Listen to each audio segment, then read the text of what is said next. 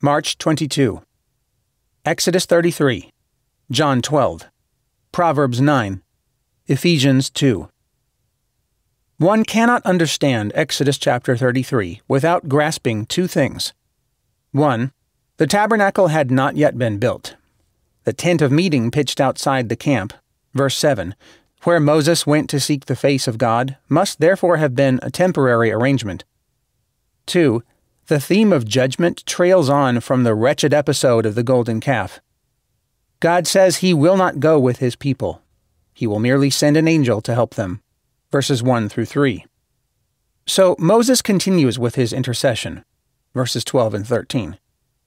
While dwelling on the fact that this nation is the Lord's people, Moses now wants to know who will go with him. Aaron is so terribly compromised. Moses himself still wants to know and follow God's ways. God replies, "My presence will go with you, and I will give you rest." Verse 14.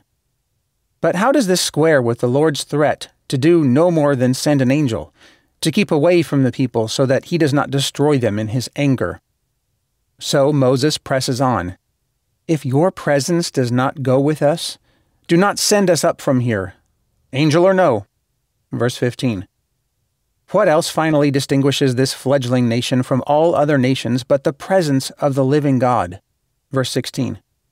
And the Lord promises, "I will do the very thing you have asked, because I am pleased with you, and I know you by name." Verse 17.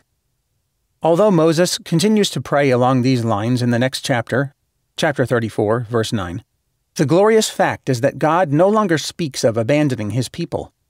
When the tabernacle is built, it is installed in the midst of the 12 tribes. 3 brief reflections. 1. These chapters exemplify the truth that God is a jealous God.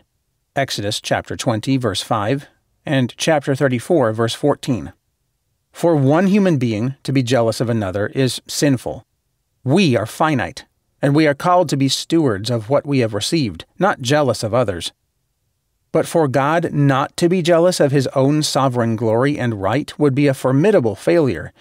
He would be disowning His own unique significance as God, implicitly conceding that His image-bearers have the right to independence. 2. God is said to relent about 40 times in the Old Testament. Such passages demonstrate His personal interactions with other people. When all 40 are read together, several patterns emerge, including the integration of God's relenting with His sovereign will. 3. Wonderfully, when Moses asks to see God's glory, God promises to display His goodness. Chapter 33, verses 18 and 19. It is no accident that the supreme manifestation of the glory of God in John's Gospel is in the cross.